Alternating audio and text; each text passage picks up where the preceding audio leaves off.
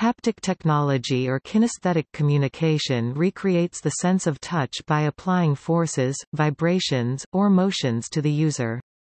This mechanical stimulation can be used to assist in the creation of virtual objects in a computer simulation, to control such virtual objects, and to enhance the remote control of machines and devices, telerobotics. Haptic devices may incorporate tactile sensors that measure forces exerted by the user on the interface.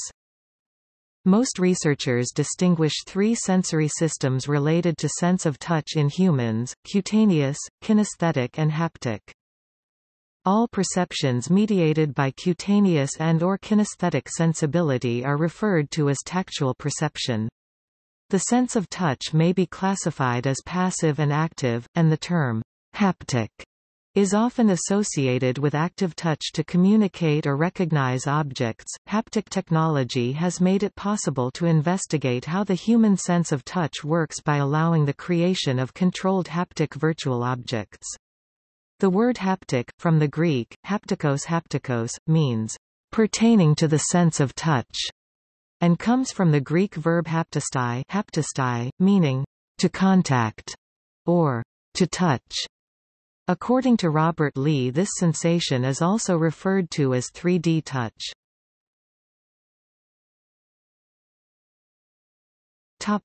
History. One of the earliest applications of haptic technology was in large aircraft that use servomechanism systems to operate control surfaces. Such systems tend to be one-way, meaning external forces applied aerodynamically to the control surfaces are not perceived at the controls. Here, the missing normal forces are simulated with springs and weights. In lighter aircraft without servo systems, as the aircraft approached a stall, the aerodynamic buffeting vibrations was felt in the pilot's controls. This was a useful warning of a dangerous flight condition. This control shake is not felt when servo control systems are used. To replace this missing sensory cue, the angle of attack is measured, and when it approaches the critical stall point, a stick shaker is engaged which simulates the response of a simpler control system. Alternatively, the servo force may be measured and the signal directed to a servo system on the control, known as force feedback. Force feedback has been implemented experimentally in some excavators and is useful when excavating mixed material such as large rocks embedded in silt or clay. It allows the operator to feel and work around unseen obstacles, enabling significant increases in productivity and less risk of damage to the machine. The first U.S. patent for a tactile telephone was granted to Thomas D. Shannon in 1973. An early tactile man-machine communication system was constructed by A. Michael Knoll at Bell Telephone Laboratories, Inc. in the early 1970s, and a patent was issued for his invention in 1975. In 1994, Aura Systems launched the Interactor Vest, a wearable force feedback device that monitors an audio signal and uses Aura's patented electromagnetic actuator technology to convert bass sound waves into vibrations that can represent such actions as a punch or kick. The Interactor Vest plugs into the audio output of a stereo, TV, or VCR, and the user is provided with controls that allow for adjusting of the intensity of vibration and filtering out of high-frequency sounds. The Interactor Vest is worn over the upper torso and the audio signal is reproduced through a speaker embedded in the vest. After selling 400,000 of its Interactor Vest, Aura began shipping the Interactor Cushion, a device which operates like the vest but instead of being worn, it's placed against a seat back and the user must lean against it. Both the vest and the cushion were launched with a price tag of $99. In 1995, Norwegian Geir Jensen described a wristwatch haptic device with a skin tap mechanism, termed tap-in. It would connect to a mobile phone via Bluetooth. Tapping frequency patterns would identify callers to a mobile and enable the wearer to respond by selected short messages. It was submitted for a governmental innovation contest and received no award. It was not pursued or published until recovered in 2015. The tap-in device by Jensen was devised facing the user to avoid twisting of the wrist, see image. It would adapt across all mobile phone and watch brands. In 2015, Apple started to sell a wristwatch which included skin tap sensing of notifications and alerts to mobile phone of the watch wearer.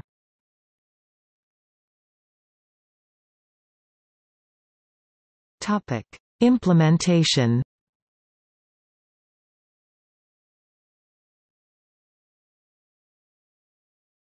Topic: Vibration. The majority of electronics offering haptic feedback uses vibrations, and most use a type of eccentric rotating mass actuator, consisting of an unbalanced weight attached to a motor shaft. As the shaft rotates, the spinning of this irregular mass causes the actuator, and in turn, the attached device, to shake. Some newer devices, such as Apple's MacBooks and iPhones featuring the Haptic engine, accomplish their vibrations with a linear resonant actuator (LRA), which moves a mass in a reciprocal manner by means of a magnetic voice coil, similar to how speaker technology translates AC electrical signals into motion of its speaker cone. LRAs are capable of quicker response times than ERMs, and thus are able to transmit more accurate haptic imagery. Piezoelectric actuators are also employed to produce vibrations, and offer even more precise motion with less noise and in a smaller platform, but require higher voltages than the ERM and LRA implementations, and may be more fragile.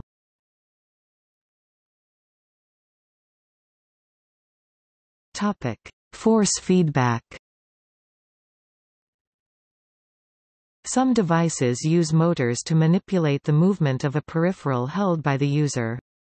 A common use is in automobile driving video games and simulators, which turn the steering wheel to simulate forces found when cornering a real vehicle.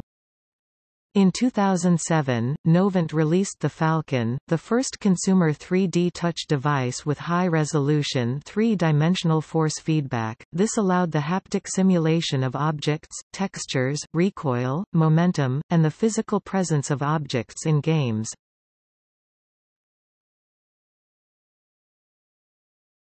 Topic: Non-contact haptic technology. Non-contact, or mid-air, haptic technology utilizes the sense of touch without physical contact of a device. This type of feedback involves interactions with a system that are in a 3D space around the user.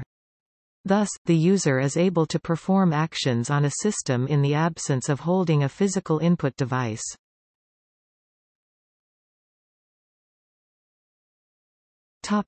Air vortex rings.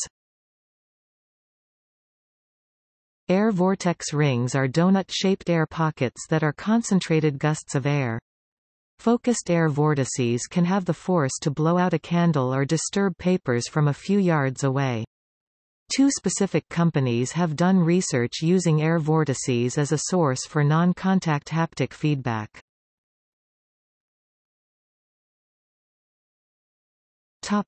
Disney research. In 2013, Disney worked on a technology they called AIREAL.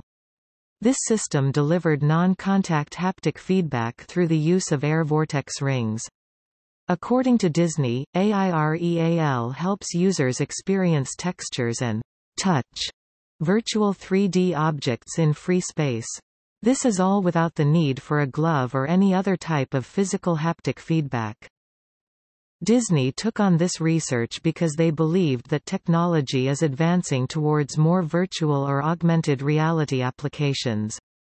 According to Disney, the missing piece in this emerging computer-augmented world is the absence of physical feeling of virtual objects. Disney's main intention for this research was to encourage other research regarding new applications of non-contact haptic feedback.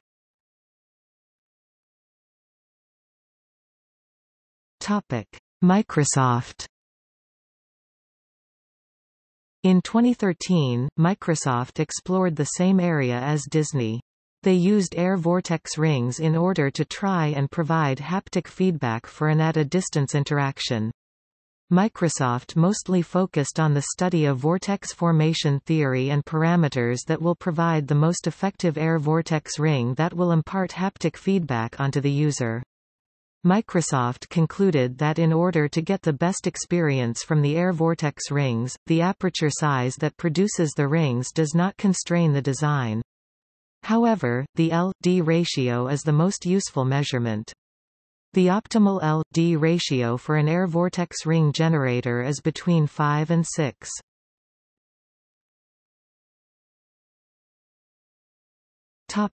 Ultrasound. Ultrasound is a form of sound wave that has a high frequency.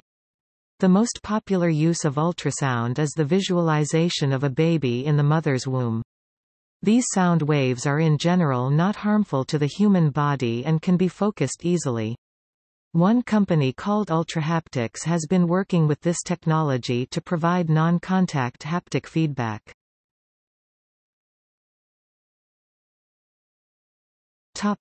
Ultrahaptics. Founded in 2013, Ultrahaptics has focused on providing users haptic feedback in free space using ultrasound technology. They use multiple ultrasound speakers to make changes in the air pressure around the user. This provides the ability to feel the pockets of pressurized air focused in the environment. This gives the user tactile cues for gestures, invisible interfaces, textures, and virtual objects. The company is continuing to grow and launched their evaluation program in 2014. This program includes a device that rests on the table. The various ultrasound speakers are laid out in a grid, which can focus the ultrasound waves directly above it. This type of technology is currently intended for use with computer interfaces involving hand gestures.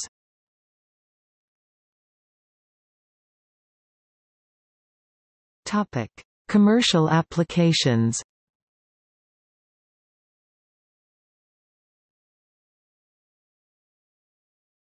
Tactile electronic displays. A tactile electronic display is a kind of display device that presents information in tactile form.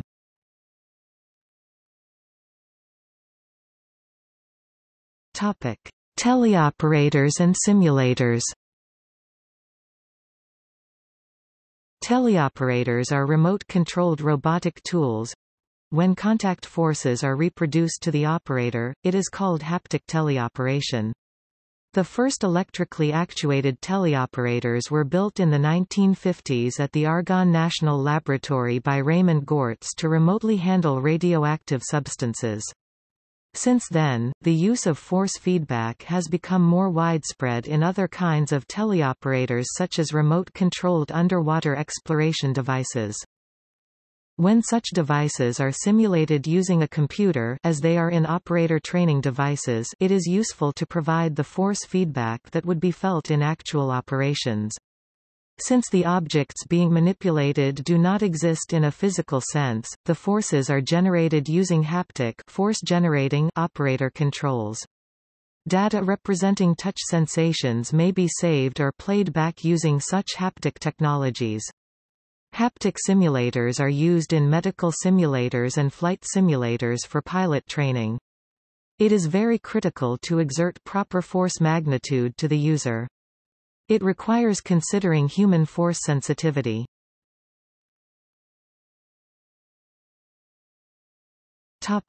Video games. Haptic feedback is commonly used in arcade games, especially racing video games. In 1976, Sega's motorbike game Moto Cross, also known as FONS, was the first game to use haptic feedback which caused the handlebars to vibrate during a collision with another vehicle. Tatsumi's TX1 introduced force feedback to car driving games in 1983. The game Earthshaker was the first pinball machine with haptic feedback in 1989. Simple haptic devices are common in the form of game controllers, joysticks, and steering wheels. Early implementations were provided through optional components, such as the Nintendo 64 controller's Rumble Pak in 1997. In the same year, the Microsoft Sidewinder Force Feedback Pro with built-in feedback from Immersion Corporation was released. Many newer generation console controllers and joysticks feature built-in feedback devices too, including Sony's DualShock technology and Microsoft's Impulse Trigger technology.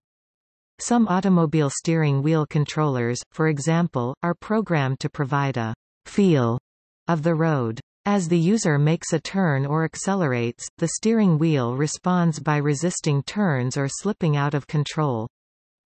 In 2013, Valve announced a line of Steam Machines microconsoles, including a new Steam controller unit that uses weighted electromagnets capable of delivering a wide range of haptic feedback via the unit's trackpads.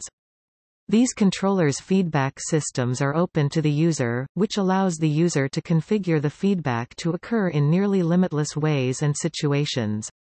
Also, due to the community orientation of the controller, the possibilities to have games interact with the controller's feedback system are only limited to the game's design. In 2014, the researchers in LG Electronics, led by Youngjun Cho, showed a new technique to automatically generate haptic effects on a haptic cushion in interacting with multimedia contents at Actuator 2014 in Bremen, Germany. In 2015, Valve released the Steam controller with HD haptics, with haptic force actuators on both sides of the controller deliver precise, high-fidelity vibrations measured in microseconds, can emulate the spin of a virtual trackball, the click of a scroll wheel, or the shot of a rifle. Every input, from the triggers to the trackpads, can offer haptic feedback to fingertips, delivering vital, high-bandwidth, tactile feedback about speed, boundaries, thresholds, textures, or actions. In 2017, the Nintendo Switch's Joy-Con introduced the HD Rumble feature similar to Valve HD Haptics. It has a high level of precision, allowing it to simulate the feel of holding, moving and using objects. 1-2 Switch has a number of minigames demonstrating this feature.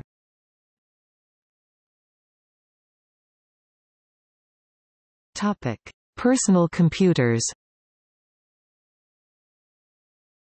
In 2008, Apple's MacBook and MacBook Pro started incorporating a tactile touchpad design with button functionality and haptic feedback incorporated into the tracking surface. Products such as the Synaptics ClickPad followed thereafter. In 2015, Apple introduced Force Touch trackpads onto the 2015 MacBook Pro, which simulates clicks with a Taptic engine, which provides haptic feedback. Topic: Mobile devices.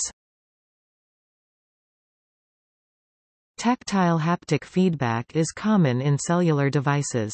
Handset manufacturers such Nokia, LG and Motorola have included different types of haptic technologies in their devices. In most cases, this takes the form of vibration response to touch. Alpine Electronics uses a haptic feedback technology named PulseTouch on many of their touch-screen car navigation and stereo units. The Nexus One features haptic feedback, according to their specifications. Samsung first launched a phone with haptics in 2007. Surface haptics refers to the production of variable forces on a user's finger as it interacts with a surface, such as a touchscreen. Tanvis uses an electrostatic technology to control the in-plane forces experienced by a fingertip, as a programmable function of the finger's motion. The T-Pad tablet project uses an ultrasonic technology to modulate the slipperiness of a glass touchscreen, as if a user's finger is floating on a cushion of air. In February 2013, Apple Inc. was awarded the patent for a more accurate haptic feedback system that is suitable for multi-touch surfaces. Apple's U.S. patent for a method and apparatus for localization of haptic feedback describes a system where at least two actuators are positioned beneath a multi-touch input device to provide vibratory feedback when a user makes contact with the unit.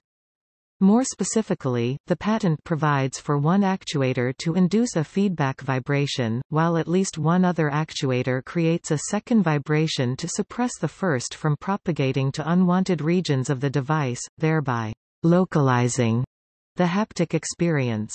While the patent gives the example of a virtual keyboard, the language specifically notes the invention can be applied to any multi-touch interface.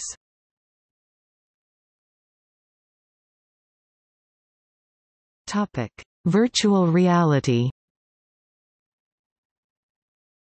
Haptics are gaining widespread acceptance as a key part of virtual reality systems, adding the sense of touch to previously visual-only interfaces.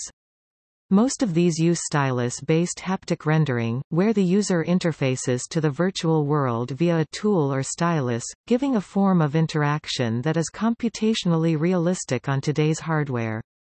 Systems are being developed to use haptic interfaces for 3D modeling and design that are intended to give artists a virtual experience of real interactive modeling. Researchers from the University of Tokyo have developed 3D holograms that can be touched through haptic feedback using acoustic radiation to create a pressure sensation on a user's hands. See future section.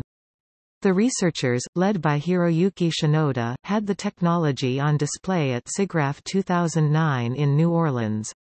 Several companies are making full-body or torso haptic vests or haptic suits for use in immersive virtual reality so that explosions and bullet impacts can be felt.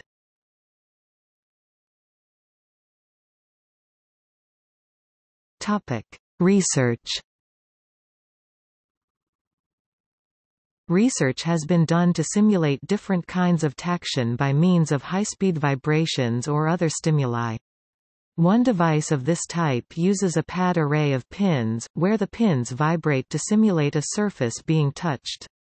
While this does not have a realistic feel, it does provide useful feedback, allowing discrimination between various shapes, textures, and resiliencies. Several haptics APIs have been developed for research applications, such as Chai 3D, Open Haptics, and the open-source H3D API.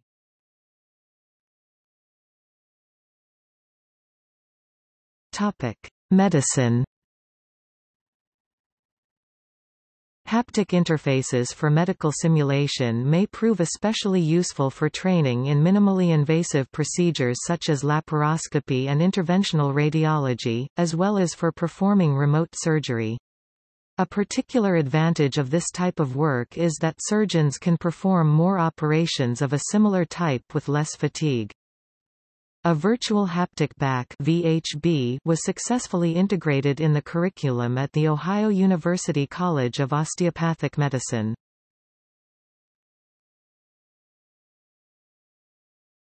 Topic: Robotics. The shadow hand uses the sense of touch, pressure, and position to reproduce the strength, delicacy, and complexity of the human grip.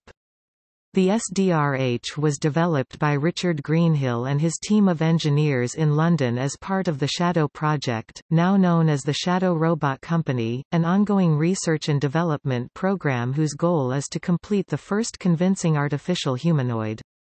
An early prototype can be seen in NASA's collection of humanoid robots, or robonauts. The shadow hand has haptic sensors embedded in every joint and finger pad, which relay information to a central computer for processing and analysis. Carnegie Mellon University in Pennsylvania and Bielefeld University in Germany found the shadow hand to be an invaluable tool in advancing the understanding of haptic awareness, and in 2006 they were involved in related research. The first Phantom, which allows one to interact with objects in virtual reality through touch, was developed by Thomas Massey while a student of Ken Salisbury at MIT.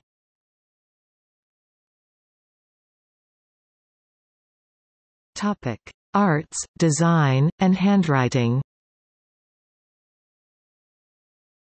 Touching is not limited to feeling, but allows interactivity in real time with virtual objects. Thus, haptics are used in virtual arts, such as sound synthesis or graphic design and animation. The haptic device allows the artist to have direct contact with a virtual instrument that produces real-time sound or images. For instance, the simulation of a violin string produces real-time vibrations of this string under the pressure and expressiveness of the bow haptic device held by the artist. This can be done with physical modeling synthesis. Designers and modelers may use high degree of freedom input devices that give touch feedback relating to the surface they are sculpting or creating, allowing faster and more natural workflow than traditional methods. Artists working with haptic technology such as vibrotactile effectors are Krista Summerer, Laurent Mignonneau, and Stahl Stensley. Digital drawing or handwriting tasks can be enhanced and produce better outputs with a more realistic feedback, which is designed to enable artists or writers to feel as if they are drawing or writing with a traditional drawing tool, marker pen, ballpoint pen, etc. The first method to realize this was proposed in Realpen project.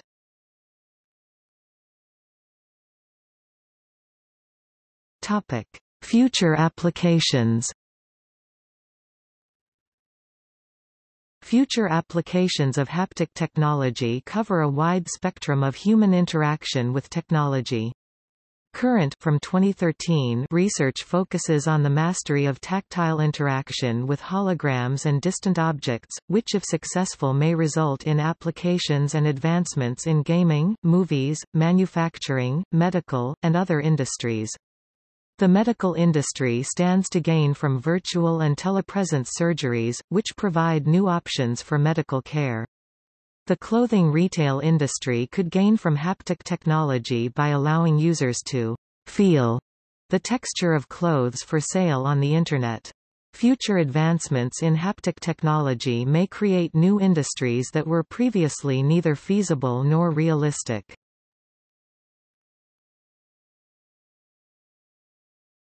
Topic: Holographic interaction. Researchers at the University of Tokyo are working on adding haptic feedback to holographic projections. The feedback allows the user to interact with a hologram and receive tactile responses as if the holographic object were real. The research uses ultrasound waves to create acoustic radiation pressure, which provides tactile feedback as users interact with the holographic object. The haptic technology does not affect the hologram, or the interaction with it, only the tactile response that the user perceives. The researchers posted a video displaying what they call the airborne ultrasound tactile display. As of 2008, the technology was not ready for mass production or mainstream application in industry, but was quickly progressing, and industrial companies showed a positive response to the technology. This example of possible future application is the first in which the user does not have to be outfitted with a special glove or use a special control. They can just walk up and use it.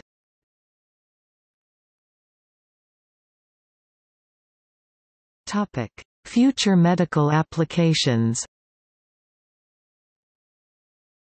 One currently developing from 2014 medical innovation is a central workstation used by surgeons to perform operations remotely. Local nursing staff set up the machine and prepare the patient, and rather than travel to an operating room, the surgeon becomes a telepresence. This allows expert surgeons to operate from across the country, increasing availability of expert medical care. Haptic technology provides tactile and resistance feedback to surgeons as they operate the robotic device. As the surgeon makes an incision, they feel ligaments as if working directly on the patient. As of 2003, researchers at Stanford University were developing technology to simulate surgery for training purposes. Simulated operations allow surgeons and surgical students to practice and train more. Haptic technology aids in the simulation by creating a realistic environment of touch. Much like telepresence surgery, surgeons feel simulated ligaments, or the pressure of a virtual incision as if it were real. The researchers, led by J. Kenneth Salisbury, Jr., professor of computer science and surgery, hope to be able to create realistic internal organs for the simulated surgeries, but Salisbury stated that the task will be difficult. The idea behind the research is that just as commercial pilots train in flight simulators before they're unleashed on real passengers, surgeons will be able to practice their first incisions without actually cutting anyone. According to a Boston University paper published in The Lancet, noise-based devices, such as randomly vibrating insoles, could also ameliorate age-related impairments in balance control. If effective, affordable haptic insoles were available, perhaps many injuries from falls in old age or due to illness-related balance impairment could be avoided. In February 2013, an inventor in the United States built a Spider Sense bodysuit, equipped with ultrasonic sensors and haptic feedback systems, which alerts the wearer of incoming threats, allowing them to respond to attackers even when blindfolded. During a laparoscopic surgery, the video camera becomes a surgeon's eyes, since the surgeon uses the image from the video camera positioned inside the patient's body to perform the procedure. Visual feedback is either similar or often superior to open procedures. The greatest limitation to these minimally invasive approaches is the impairment in the case of traditional laparoscopy or complete lack of tactile sensation in the case of robotic laparoscopy, normally used to assist in surgical dissection and decision-making. Despite multiple attempts, no tactile imaging device or probe is currently commercially available for laparoscopic surgery. Figure on the right presents one of the proposed devices, which is in the development phase.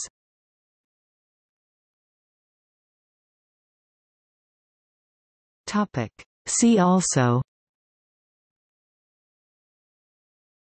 Elastographa, List of PC games with force feedback support, Organic user interface, Stylus computing, Tactile imaging, Wired glove.